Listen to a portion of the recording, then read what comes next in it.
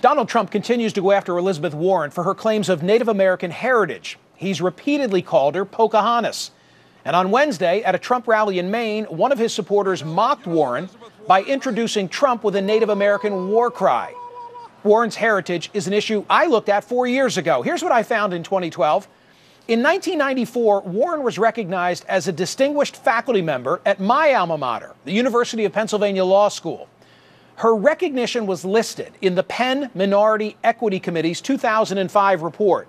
8 names are listed in bold, meaning minority status. 3 are African American, 3 are Asian, 1 Puerto Rican, and then there's Warren.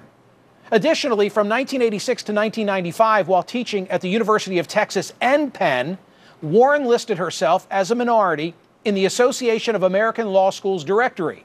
Warren only removed her minority label after Harvard hired her in 1995. And still at Harvard, the school paper noted, although the conventional wisdom among students and faculty is that the law school faculty includes no minority women, Professor of Law Elizabeth Warren is Native American.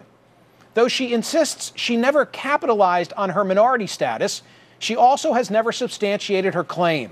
Well, this week, a Native American writer took her to task for this and more in a CNN.com piece titled, "Elizabeth Warren Should Apologize to Native Americans." Simon Moya Smith is a citizen of the Oglala Lakota Nation and culture editor at Indian Country Today. He joins me now. Simon, for what should she apologize? Well, she's perpetuating these stereotypes like high cheekbones. That's a racist, antiquated stereotype. Just because you have high cheekbones doesn't make you Native American. Also, when she wrote to Trump that this country was based or was built on things like decency and concern for our neighbor, that's a blatant lie. She needs to apologize for that one. And not just to Native Americans. We know that this country was not built on decency and concern for our neighbor. In your CNN essay, you said that she's both played the Indian card for decades and has avoided the community. How has she played the card beyond perhaps what I just offered, and how has she avoided your community? Well, she hasn't been involved. Nobody knows where she's at. She plays the card by saying she's Native American and then disappears. We want to know why she isn't involved in the community that she claims to be a part of. And that is problematic because she is only addressing Trump for his poor business record, calling him a loser. But she hasn't addressed directly the racism directed at Native Americans. We're made into political fodder, and she's not saying anything about it. So she has this history of claiming to be Native American, but she's nowhere to be found. There's something that you wrote that I want to put on the screen and ask you about. It begins this way.